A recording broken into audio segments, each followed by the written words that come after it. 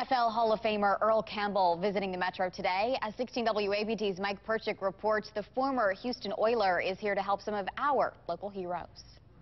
NFL Hall of Famer and Heisman Trophy winner Earl Campbell in Jackson. I was invited by a young lady to come over to this part of Jackson, Mississippi, to talk to the Wounded Warriors, which I think is a great organization. Campbell is this year's keynote speaker at the Brain Injury Association of Mississippi Salute to Our Heroes Gala on Thursday. The event is meant to fund prevention and advocacy programs regarding brain and spinal cord injuries and is specifically geared towards returning veterans. It's important that we take care of them when they get home because they've been fighting for our country.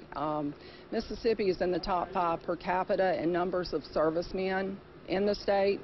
So we've got tons of people in all branches of the service. Mississippi and Texas, Campbell's home state, are known for two things: military bases and football, both of which include risks for brain injuries. We are number 3 in the country in numbers of brain injuries, and brain injury is actually the #1 cause of death and disability in children and young adults. A lot of people don't know that. Mississippi is the last state to pass into law concussion guidelines for high school games. Campbell, known for his bruising style throughout his storied career, sees Thursday's conference as a chance to give back. Because of our military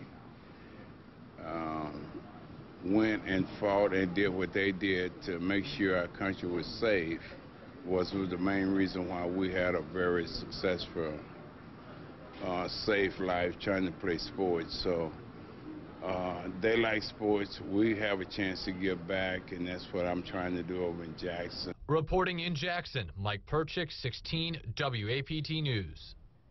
Miss Mississippi Jasmine Murray will also perform at tomorrow night's gala. Tickets are $100. You can call the Brain Injury Association of Mississippi to buy one.